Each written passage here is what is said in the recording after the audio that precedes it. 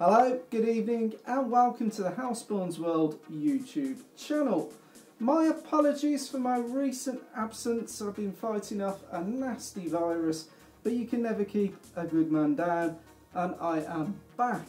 So mid last Wednesday we had the release of Assetto Corsa Competizione 0.6, and just as I was on the cusp of sorting some sweet settings for VR, the game went into fatal error crash mode and I couldn't complete a race, and then I was ill. If you don't follow me on Twitter at TVR then give me a follow. You'll always be up to date with the channel and what I'm up to and what's the current situation.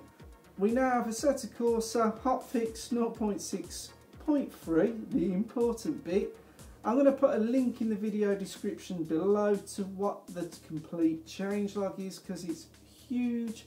But man, holy flirking schnitt, is this shaping up to, in my eyes, it is my opinion, you can all make your own, to be the best racer out there currently, the most immersive feel, audio and visuals. Now I've got the VR looking very acceptable with just about 90 frames per second with 14 cars. I'm like a pig in shit basically. Right, let's share these settings. So if you've got VR and a very decent graphics card, 1080, 2080 Ti, 1080 Ti, perhaps you'll be able to push these settings. Anyone with an extremely good Intel processor should be able to trump and hit full 90 frames per second. Enough waffling, enough blah, let's get on with it. I've been dying to do this. Now unfortunately, if 505 or Kunos do ever see this video, will you sort the bloody VR menus out? I'll come to this in a minute. When I'm recording this video, you guys at home aren't going to be able to see what I can see in the headset. So I'm going to have to overlay something from the 2D game to this, but I'm not going to be able to match it up. I don't know how I'm going to work that out in the video. You don't worry about that, I'll worry about that. For the minute, let's just go through the settings. We're at the main menu screen and we're going to go across into options, and then we're going to go across to video, and that's where the graphical settings are. Now, because I'm using the Oculus Rift, I'm going to be running the screen resolution at 1920 by 1080. It's a good resolution for the headset. I'm going to have full screen enabled, because if you mirror into another screen, I always mirror full screen, so the whatever system I'm using to record can record the screen in full screen. Now, some people would argue about this, but VSync is pretty important unless you've got a monitor with G-Sync or FreeSync. If you do not have that technology, if you don't have VSync enabled, you will get screen tearing. And not only that, when you are recording stuff for videos for YouTube, if your frame rate is higher than what you're recording, you'll miss frames and it will stutter. If your screen is only 60 FPS and you're playing at over 140, you're going to get tearing, you're going to get stuttering, because you need, what VSync will do is match the frame rate of your screen and your graphical output. Anyway, I think we covered VSync there. The resolution scale I've got set to 100. Now, this is slightly annoying because at 100 in the VR headset, any of the menus that you see that you've got up in the car or anything that's going on look out of sync and they flicker. You can resolve this by setting the screen resolution to 101%, and that absolutely fixes those menus. But upon doing that, it kiboshes the very important setting at the very bottom, which I'll come to, which is VR pixel density. So if I put that back to 100, we get to change the VR pixel density. So without making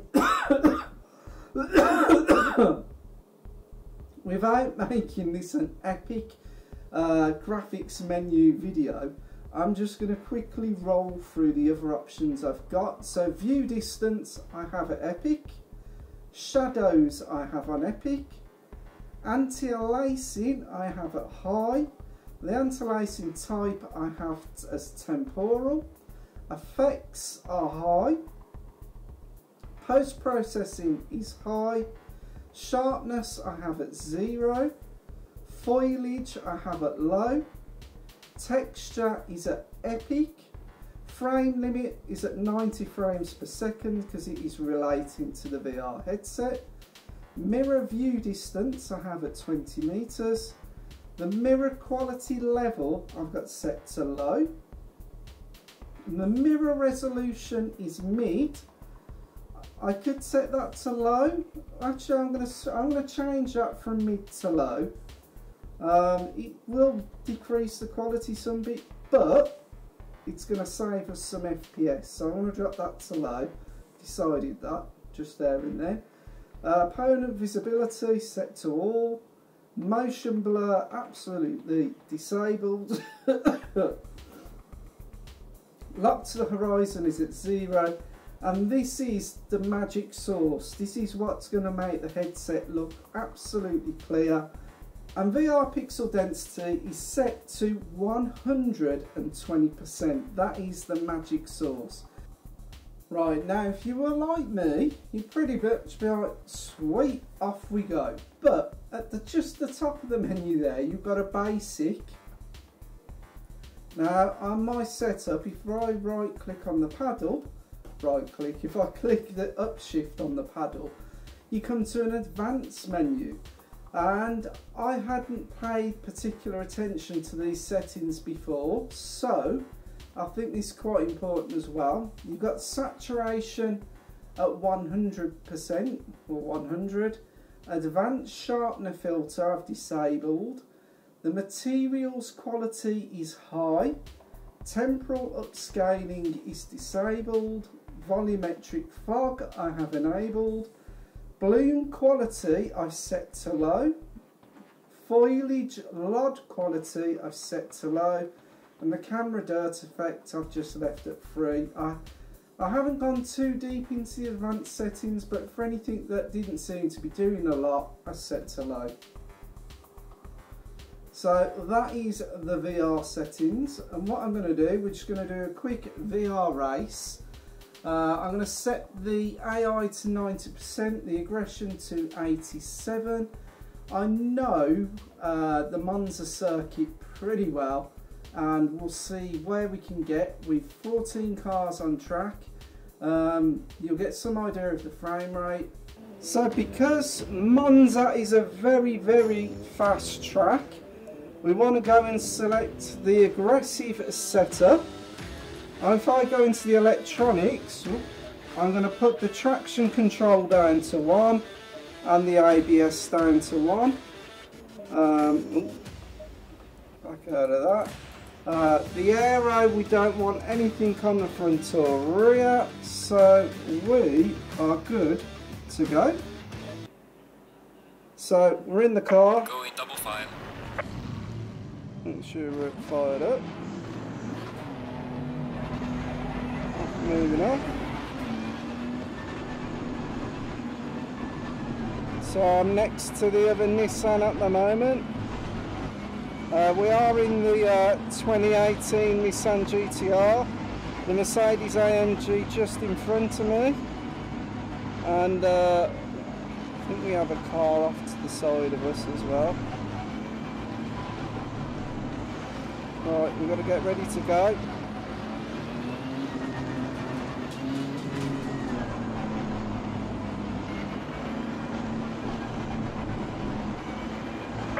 Green light, we go. The sound of the twin turbo V8 reverberating off the side walls. We're coming down the straight, we're looking with the braking plates going past, and the BMW's dived inside of us. And again, we have to watch we don't hit the bugger. Get round the first chicane, everyone's gone round, survived. Strain it up, power up, let's go.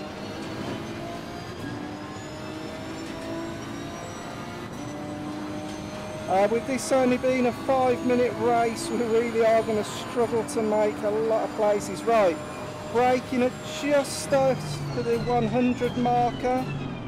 A little bit early there, but through the first chicane, not hitting the bump on our right there. Into third gear here, up to fourth, but we're going to drop back to third for this corner. Let it turn in gently to start the race. We need to get tyres warm. Up to fourth again. Again, drop to third at the 50 board. Turning it in. I'm back on the power. Flat out down the straight now. Building speed. The AI are far more aggressive in this update. 300, 200, braking just under the bridge. Hard on the brakes. Not too hard, you don't want to bleed too much speed off through this intersection here. Clipping the curb, maximum power, full power down now. Coming back down the next straight onto the hairpin. Well, hairpin, tight curve, however you want to see it. 300, 200, 100 on the brakes. Feeling the back, kicking about slightly then. Round the corner, back on the power, progressively feeding it in, keeping on the full power now. We've got to start reeling these in, we haven't got much time. The sound of the car coming off that wall, fantastic.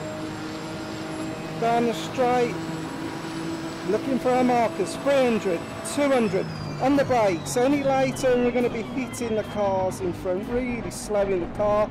There's been a small tap there, let's try and capitalise on that.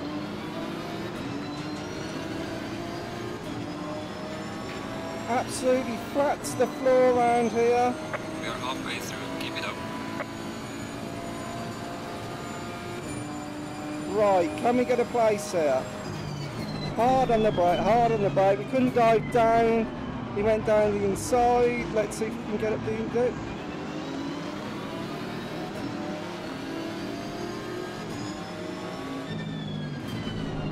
We're not going to get past here, but we get close.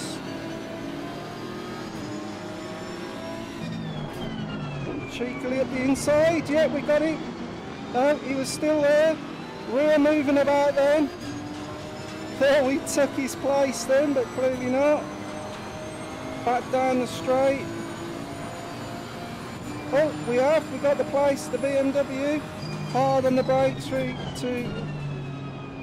balance it in. Now back on the power. Balancing it through, back on the power. This is where you can gain some speed. We're catching. A bit late into fifth there, but we got him. We're going to take the draft. Keep an eye on the braking point. 100 on the brakes. Right, man. Leader is on the final lap. Give it all you can. Watching the power on there. He might take us back on. No, we got him clearly there.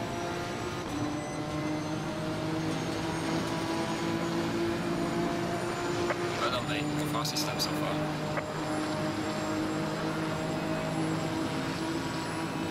$300, 200.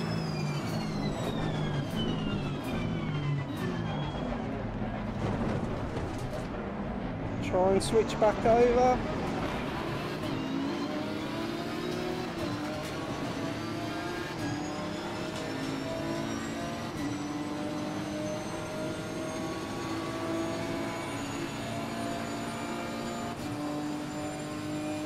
Right, shoot. Sorry. And that, that is how it goes wrong. Oh God, I'm leaving this in the video, seriously.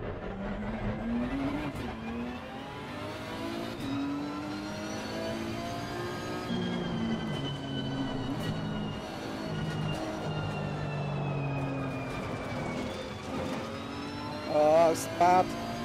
That was really bad. This is how this track bites. You take your eye off the ball for 1 second thinking about something that and the high speed will kick you.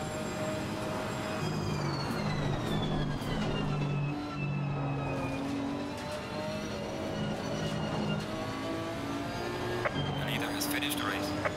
Alright. I so want to do like a 10-20 minute race because this is my first racing, and as you can see, shit happens.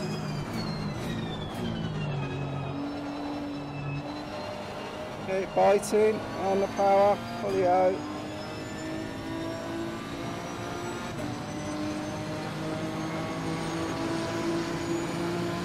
Alright, check it flag. Good job. You did the best you could. Now bring the car back. No way was that the best I could do. Absolutely no way.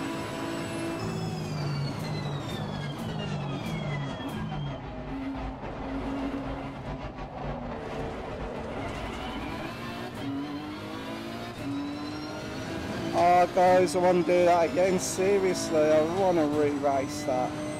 That is not how I race at Monza. Just rookie mistake there. I knew as soon as we saw that car it was going to go wrong.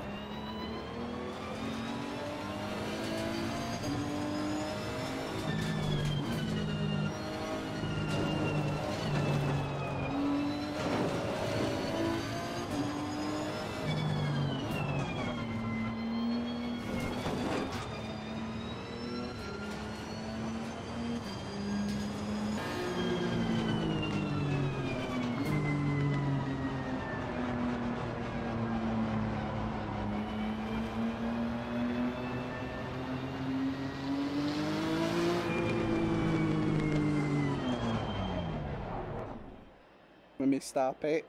I was listening to the exhaust note then. Oh man. Okay, let's just pop that off. So that concludes tonight's video. Thank you very much to everyone that has been subscribing and watching the videos on the channel while I've been off sick. If you've not jumped into Assetto Corsa Competizione yet, now is the time to start taking a look. The game has just become hooked up, it's really starting to gel together, and all the people worried about early access, now is the time to start taking a real interest in this. So I haven't even covered half of the stuff I wanted to in this video, and we're already way over time. So I'm going to bring other videos broken up in between some other subjects that we need to catch up with on the channel. As you could see during the race, I was really gutted about my driving manoeuvre, and it just goes to show that people think Monza is an easy and boring track to drive. How wrong are they? When you are absolutely on the edge of your braking points, as you can see, if you make diving manoeuvres, you are going to come unstuck. And I've got to say that AI in 0.6 are so much better, so much improved, that you can't dive bomb out braking them off the racing line anymore, because they will take that line as well. I've really enjoyed this video. I'm going to try my best to get more videos out. It's very, very difficult with a day job, and just by the time I get to the evenings, time is short. But I love what I'm doing, and I want to bring you more and better content. I'd love to do this as a day job. So please subscribe, get me over that 1,000, let's start get some revenue in and start taking this channel up and up. Thank you for watching, and I will be back in more simulation racing random videos. Thanks for watching, see you later.